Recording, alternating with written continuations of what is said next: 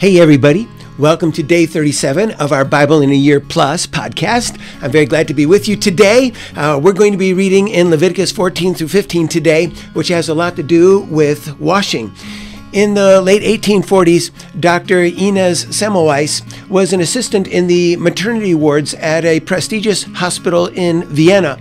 And yet he noticed that the mortality rate in the delivery room where the medical students were working was 3 times higher than the mortality rate of what was taking place with the midwives. As a matter of fact, most of the mothers were preferring that the midwives take care of them and not the medical students. And Dr. Semmelweis wondered what was going on here, and eventually realized that students were coming straight from the autopsy area where they were touching cadavers and going to examine the women who were expecting babies and deliver their babies, and they were infecting these women with germs from the cadaver lab, essentially. And so he instituted a policy where the students had to wash their hands with a chlorinated solution before examining the women or delivering the babies. And as soon as he did that, the mortality rate went down to less than 1%, instant success. And so he wanted this to be a permanent thing with the medical students. But what happened was his colleagues greeted his findings with hostility and ridicule, and eventually he left that hospital. Nobody believed him. In 1879, so we're decades later, still the same problem, at a seminar of the Academy of Medicine in Paris, a noteworthy speaker stood in front of the medical doctors and said that he sincerely doubted that the spread of disease was taking place due to what they were doing with their hands. The hands were not the problem. And Louis Pasteur was there, and he stood up and he said, "The thing that kills women with childbirth fever is you doctors that carry deadly microbes from sick women to healthy ones." And of course, he was right. Well, all of that's taking place in 1879 and Dr. Semmelweis 1840s, and people still didn't know about hygiene and washing their hands. And here we are in the book of Leviticus, chapters 14 and 15, talking about washing. The term washing is going to be used more than 24 times in this short little section of Leviticus. And it's all about washing. And you see that God is way ahead of his time. And so we're going to read about washings today. It's technical, it's cerebral, it's laborious. But stay with me as always. In these brown paper packages tied up with string, there is a gift. And so stay with me, and we'll start in Leviticus chapter 14, verse 1. I'll be reading from the King James Version of the Bible with updated vocabulary. You can read in another version if you prefer. The Lord spoke to Moses, saying, "This shall be the law of the leper in the day of his cleansing. He shall be brought into the priest. The priest shall go forth out of the camp, and the priest shall look and see if the plague of leprosy is healed in the leper. Then the priest shall command to take for him that is to be cleansed 2 birds alive and clean, and cedar wood, and scarlet, and hyssop. And the priest shall command that one of the birds be killed in a clay vessel over running water. As for the living bird, he shall take it, and the cedar wood, and the scarlet, and the hyssop, and shall dip them and the living bird in the blood of the bird that was killed over the running water. And he shall sprinkle upon him that is to be cleansed from the leprosy 7 times, and shall pronounce him clean, and shall let the living bird loose into the open field. And he that is to be cleansed shall wash his clothes, and shave off all his hair, and wash himself in water, that he may be clean. And after that he shall come into the camp, and shall wait around out of his tent 7 days.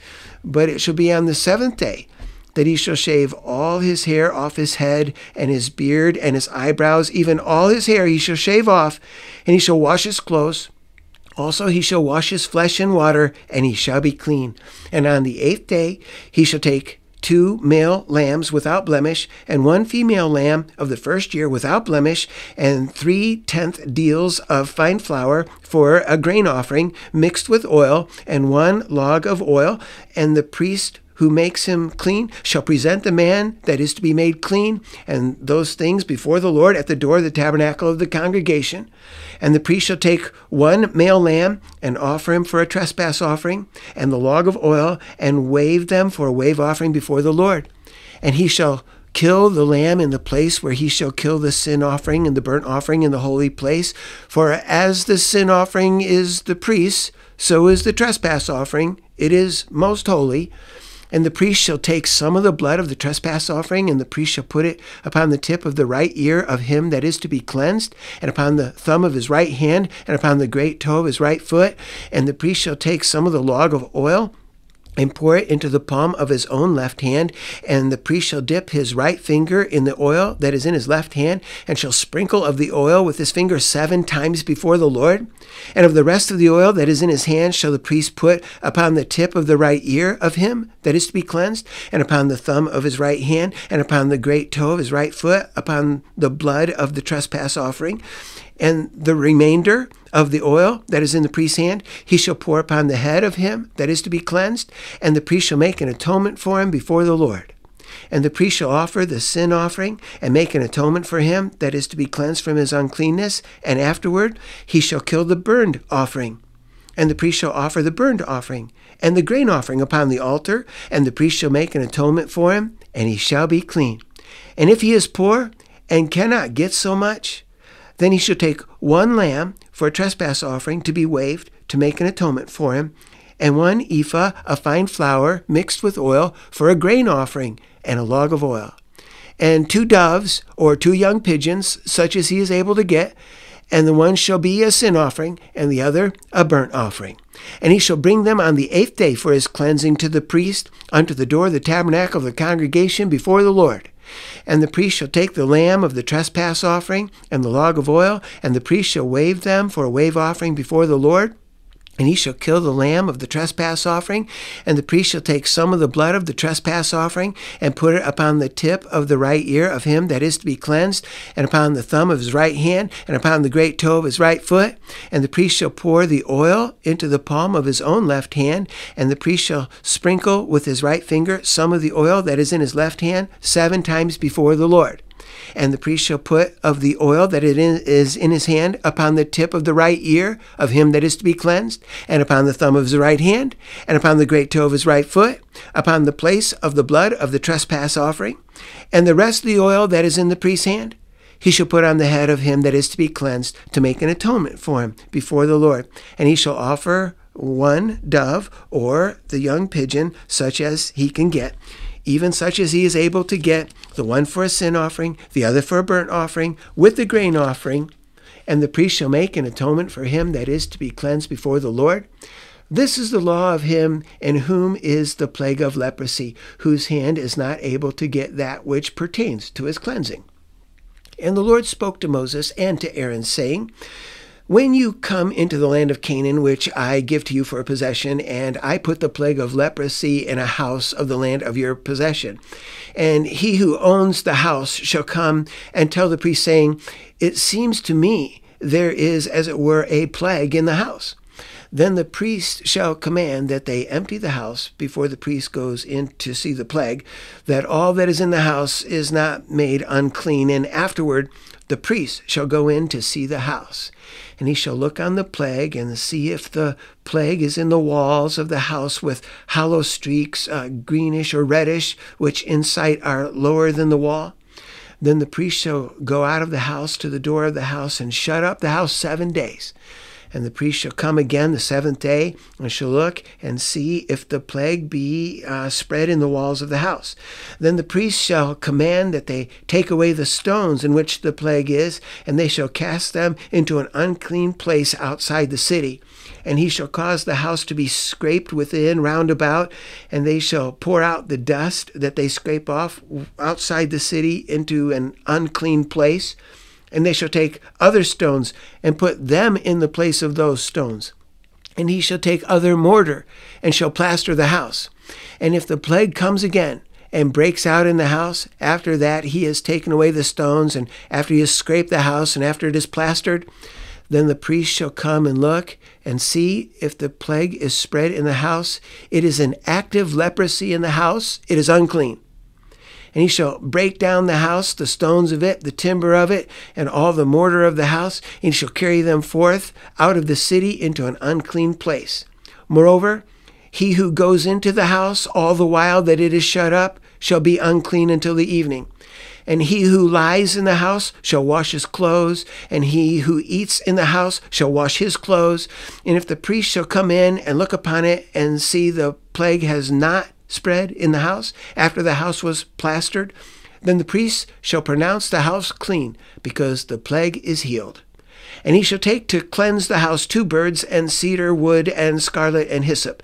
And he shall kill the one of the birds in a clay vessel over running water. And he shall take the cedar wood, and the hyssop, and the scarlet, and the living bird, and dip them in the blood of the slain bird, and in the running water, and sprinkle the house 7 times. And he shall cleanse the house with the blood of the bird, and with the running water, and with the living bird, and with the cedar wood, and with the hyssop, and with the scarlet. But he shall let the living bird go out of the city into the open fields, and make an atonement for the house, and it shall be clean. This is the law for all manner of plague of leprosy and scale, and for the leprosy of a garment, and of a house, and for a swelling, and for a scab, and for a bright spot, to teach when it is unclean and when it is clean. This is the law of leprosy. Chapter 15. And the Lord spoke unto Moses and Aaron, saying, Speak to the children of Israel, and say to them, When any man has a discharge out of his flesh, because of his discharge he is unclean. And this shall be his uncleanness in his discharge, whether his flesh runs with his discharge, or his flesh is stopped from his discharge. It is his uncleanness. Every bed on which he lies that has the discharge is unclean, and everything on which he sits shall be unclean. And whoever touches his bed shall wash his clothes, and bathe himself in water, and be unclean until the evening. And he who sits on anything on which he sat that has the issue shall wash his clothes, and bathe himself in water, and be unclean until the evening. And he who touches the flesh of him that has a discharge shall wash his clothes, and bathe himself in water, and be unclean until the evening. And if he who has the discharge spits upon him who is clean, then he shall wash his clothes, and bathe himself in water, and be unclean until the evening. And whatever saddle he rides upon that has the discharge, he shall be unclean. And whoever touches anything that was under him shall be unclean until the evening.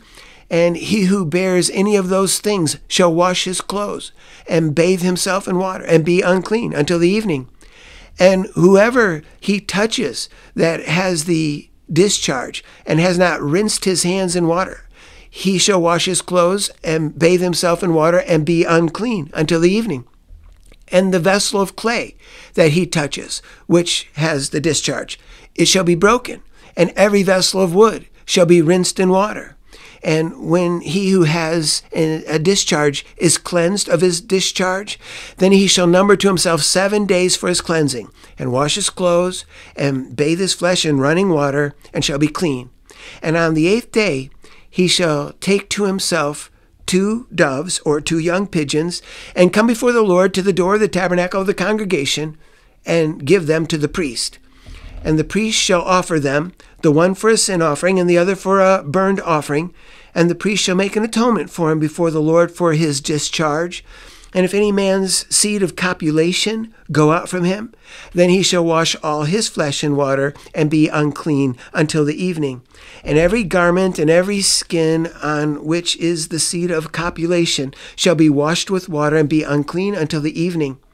The woman also with whom man shall lie with seed of copulation, they shall both bathe themselves in water, and be unclean until the evening. And if a woman has a discharge, and her discharge in her flesh is blood, she shall be put apart 7 days, and whoever touches her shall be unclean until the evening. And everything that she lies upon in her separation shall be unclean. Everything also that she sits upon shall be unclean. And whoever touches her bed shall wash his clothes, and bathe himself in water, and be unclean until the evening. And whoever touches anything that she sat upon shall wash his clothes, and bathe himself in water, and be unclean until the evening. And if it be on her bed, or on anything on which she sits, when he touches it, he shall be unclean until the evening. And if any man lie with her at all, and her menstrual flow be upon him, He shall be unclean 7 days, and all the bed on which he lies shall be unclean. And if a woman have her discharge of her blood many days out of the time of her separation, or if it runs beyond the time of her separation, all the days of the discharge of her uncleanness shall be as the days of her separation. She shall be unclean. Every bed on which she lies all the days of her discharge shall be unto her as the bed of her separation. And whatever she sits upon shall be unclean as the uncleanness of her separation. And whoever touches those things shall be unclean, and shall wash his clothes and bathe himself in water and be unclean until the evening. But if she is cleansed of her discharge, then she shall number to herself 7 days. After that she shall be clean. And on the 8th day she shall take 2 doves or 2 young pigeons, and bring them to the priest to the door of the tabernacle of the congregation. And the priest shall offer the one for a sin offering, and the other for a burnt offering. And the priest shall make an atonement for her before the Lord for the issue of her uncleanness. Thus you shall separate the children of Israel from their uncleanness, so that they do not die in their uncleanness when they defile my tabernacle, which is among them. This is the law of him who has a discharge, and of him whose seed goes from him, and is defiled with it, and of her that is sick of her menstrual flow, and of him who has a discharge, of the man and of the woman, and of him who lies with her that is unclean. And that concludes chapter 15 of Leviticus. Well, as you can see, that's all very technical, and we mentioned that there were lots of washings, and we'll mention that again in just a moment. In chapter 14, we saw the purification for the person who had a skin disorder, and now for houses. So we've talked about the people, we've talked about the fabrics, now we've talked about the houses. What shall we do if there is an infected person, an infected garment, or an infected property? In chapter 15, 1 through 33, we've been talking about these bodily fluids and washing. And this has to do then with Jewish hygiene. Where we're talking about the men, we seem to be talking about gonorrhea. For women, it tends to be along the lines of menstruation, some things along those lines, normal or abnormal. And maybe even talking about diarrhea, but it's not crystal clear. We might be only talking about the reproductive organs. In chapter 15, verses 16 through 18, you see that the Lord forbids any coming to tabernacle worship within 24 hours of having an intimate time with a spouse. And you think, well, I wonder, because, it's not wrong for us to be intimate with our spouses, right? This is perfectly good and wholesome. So what's the deal with 24 hours between intimacy and coming to the tabernacle for worship?